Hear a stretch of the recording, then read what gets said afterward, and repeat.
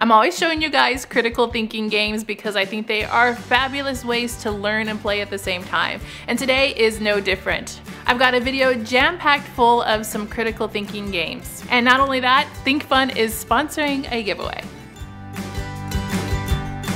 Hey you guys, it's Christina from the Purple Alphabet. We are doing logic and critical thinking games, one of my favorite things to do on the channel. I'm constantly showing you guys these because I think they're just a great way to learn and to work those brain muscles as much as you can at the same time. They don't even know that they're learning. It's fabulous. If you're new to the Purple Alphabet family, I would love it if you were to subscribe. We do educational activities for kids and ideas and inspirations to learn through play. Lots of giveaways and hauls and everything too. And speaking of giveaways, I have a giveaway winner for you.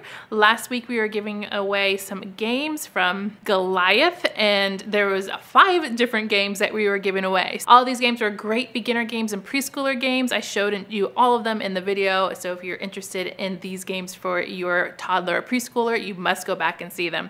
If you see your name here, congratulations, you have won. You have 72 hours to respond to claim your prize. If you didn't win, don't worry, because there's a giveaway in this video too, which is going to be just as great. ThinkFun is sponsoring today's giveaway in the video, and they've sent me a whole bunch of games all the way from 18 months on up, so I can't wait to show you those. And if you're interested in the giveaway, be sure to watch all the way to the end of the video for those details. I'll tell you exactly what to do to enter. So let's start off our video with the one for the youngsters. This is for 18 months and up. It is called Roll and Play, and I definitely know you're gonna like this one. So this is Roll and Play for 18 months and up, and this is new to me. I've never played with this or even tried this because I know a lot of you guys have toddlers and you like those active games. It comes with this large plush cube, and you can see on every single side there is a different color on it, and it's a really good size, you can see, compared to my hands. It's nice and big and it's soft. So inside here we have our cards. There's 48 cards in here, and there's different categories. And these cards, they're going to promote colors and counting, gross motor skills, following instructions, and then image and word recognition. Here on the back here you can see the different card categories, and then there's also an instruction guide inside too.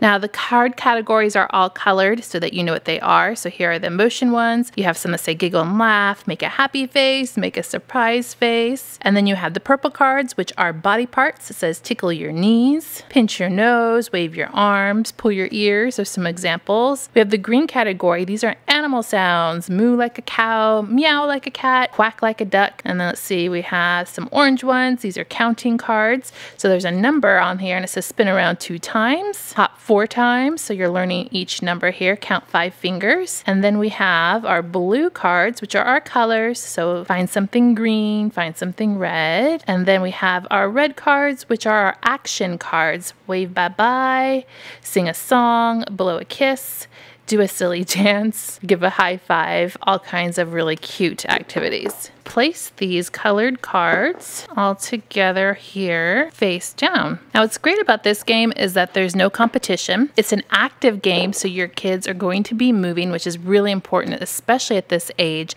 and it's a very simple game to play. So all you need to do is just roll your color cube, and whatever color it lands on is the color of the card that's in play, and you pick it, read it, and do the action. I told you it was really simple gameplay, so not only do they get to have fun rolling this big giant cube, they get to do a fun action that corresponds with the card. Anytime that you can involve movement, especially with that toddler age, it is so important, and it will actually help keep their attention longer and then help them to calm down for more focused activities, such as sitting with you and reading a book, for example. Something that's a little bit more subdued versus getting your energy out with this game. Definitely think this is a good option, and lots of different choices to pick from and lots of fun things to do together with one or more players. A couple weeks ago I showed you the younger version of this one. It's Rush Hour. This time I'm showing you the one that's for 8 years old and up, but there is a younger version of this one, so be sure to go watch that video from a couple weeks ago to see the difference. Rush Hour. Some of you I already know what this game is because I've always read about it in my comments. You guys tell me that you guys have this game, you love this game, it's one of your favorites. So this one's for ages 8 to adult. It's a single player game. Comes with this game board. If you watched my video video on the Rush Hour Junior, you will find that there's far more pieces on this version, but it's the same concept. We have our THINKFUN game bag here. You can put all your pieces in. And then what's nice is underneath here are our playing challenge cards. There's 40 of them. And the thing about THINKFUN is they always put their cards, their challenge cards, with codes on them. So this one says beginner, our green is beginner, our orange is intermediate, and it goes up to advanced and expert. So you always have different level challenges that you can try, and then once you get good at one level, you can move on to the next level. So in this version, you're going to get 1 red car, 4 blocking trucks, and 11 blocking cars. And you're going to select these pieces based upon what the challenge card tells you to use. Your goal of the game is to get the red car through to the exit, slide the blocking cars and trucks out of your way until your path is clear. So let's go ahead and take one of our challenge cards. We'll do our first one because Christina's new to this game, and it shows me the cars that I need to have on my grid. So I'm going to take off all my cars and copy the picture exactly. And I wanted to note too that there's also a little place here to put your card, but I'm not sure if you can see that very well on camera, so I'm just going to lay it down here. So we have it all set up here according to our picture on our challenge card. And so now our job is to get that red car to our exit, which is right here in this little divot on our game tray. Well, I can do that by sliding cars forward and backwards. We can't lift any of the cars or trucks off the traffic grid at all, so they always have to be touching. I think I'm going to try the most obvious solution to move my purple one. All right, took a couple of tries, but I got it by sliding all the cars around in a specific sequence in order to get my red car out. If you get stuck, don't worry, the answers are right here on the back. Right here at the bottom, it tells you which pieces to move, how many times, how many spaces, and in which order, so you can solve the puzzle on your own. It has a little code on here. It tells you which pieces are which to accomplish that. We're doing logic and critical thinking, of course, one of the favorite things on the Purple Alphabet. Every single time one of these games comes across my path, I just love it. So this is a really great challenge, and if you want an easier version, there is one available. It's called Rush Hour Junior. So it's much more simple and has less challenging puzzles for your younger kids, but if your kids around the ages of 8 and up want something more challenging, this one is the one to get. Next up, we have a favorite. This one is Gravity Maze. I know you all are going to like this one. It's Gravity Maze, and it's all about marbles and mazes. And if your kids are like mine, they like both of those things. This one's for ages 8 and up. And what we're doing on this game is we're building path through towers to get our marbles to our target. So inside the box, we have our base right here. These are all of our towers, and we get 9 of them, including our target tower. Comes with 3 marbles. And then our challenge cards, and inside our challenge cards there are 60 challenge cards in here, and of course, like always, we have our labeled levels, skill levels here at the bottom. We have beginner for green, intermediate, advanced, and expert. Our answers on the back as normal too. So what we're working on here is a lot of visual perception, planning skills, reasoning, and then of course our testing our abilities, trial and error, and of course all of that good logic stuff. We're going to set up a challenge here according to our challenge card. So we'll just do the first one as normal, and then I'll probably do a more complicated one at the end. Tell me which pieces to put onto my grid and where to place them. So I've got an orange one, so I'm going to put my orange, and I got my target, which is the red one. On our challenge cards, it tells us little signals here. If there's a white dot, that's where our start position is going to be. And then our red target right here tells us that's where we need to end. There's also black dot markings around the tower picture, which tells us exactly how to place them in their position. So I just match it up to my tower so I know exactly which direction it should face. Same thing with our red target here. So I'm just going to match up my dot, turning it around to see which side I need to use. I think and it goes there. Down here at the bottom, it tells me what I need to add to my grid in order to complete the challenge, but this is what the challenge is. It doesn't tell me where they go. I need a purple one and the gray one. Here's the gray one, here's a purple one. Right here, there's a little divot, so I know if I put a marble in here, it's going to come down this way. So now I have to figure out if I place the purple one or the gray one. I'm going to guess the purple one, and in which manner so that it hits inside this target here.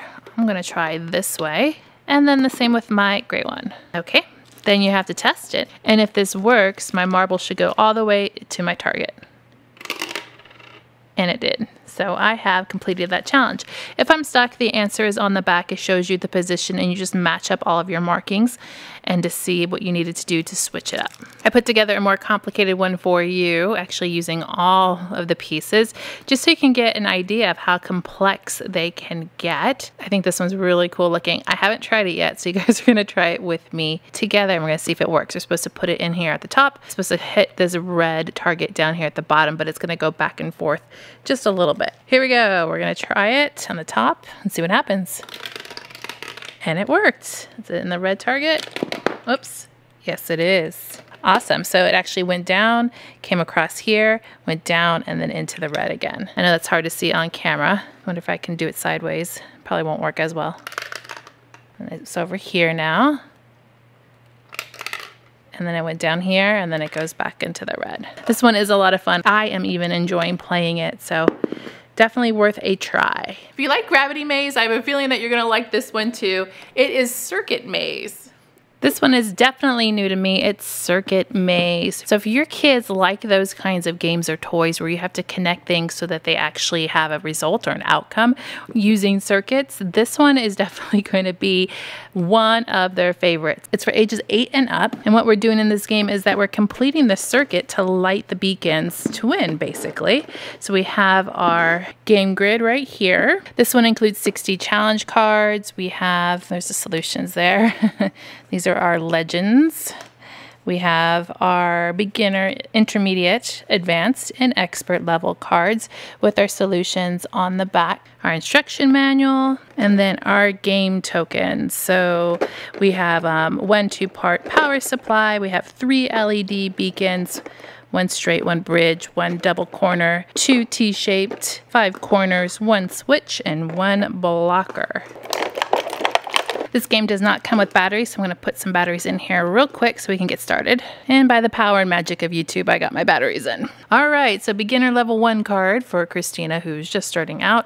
As normal, it shows us the pieces that go on our grid to start us off. And on our challenge card, I see we have a plus here on our token, so that is where we start. We don't know where our finish token goes yet, so I'm going to go ahead and take our start token, which is our battery pack, and place it on the grid, and the direction it says to place it. So it says the plus goes on the bottom or facing down, screen down. This piece we don't know where to put yet, so I'm just going to set that aside for a second. We're going to need our straight token, which is here in yellow. Once again, it has little hints on here of positive and negative right on there, and I match that up in the right direction. And then I need another straight token in gray. Got that here. Next, it says what to add to my grid. It looks like I get to add in my finish token, which is right here, connected to my start token.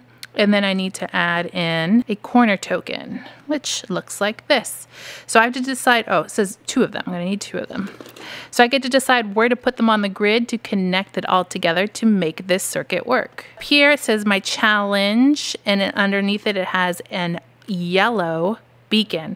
So this means that it's going to light one of the beacons, which will be this one. Okay, so let's figure out where to put these 3 pieces in order to make this circuit connect. I'm gonna assume we're gonna go this way, and then this way, and then over here at the end. And I can already see my yellow beacon has lit up and it matches my challenge. This challenge is complete. If you get stuck, you can look on the back for the solution, or you can of course move all of your pieces around to connect the circuit to make it work. I love this game and concept. I think it's absolutely brilliant. So you can get pretty creative, and as you go through the challenges, it gets more difficult and you have to do more lighting up of the beacons using more of the pieces. Okay guys, let's get on to the giveaway details because I know that's one of your favorite parts. So we're gonna get right to it. First off, if you haven't already, make sure to subscribe to the Purple Alphabet YouTube channel. I would love to have you here as part of our family. Then leave me a comment down below telling me what ThinkFun games you already have, because I have a feeling that some of you already have a pretty good collection going. This giveaway is gonna have 2 giveaway winners, and you know what? We're gonna let you choose which game you would like. And to officially enter to win, just go to the giveaway link that is in the description box. You must be 18 years of age or older and have a US postal address to enter. And of course, be on the lookout for all those bonus entry opportunities that I hide in social media and in this video. You guys click subscribe to see more videos like this and give me a thumbs up to show your love.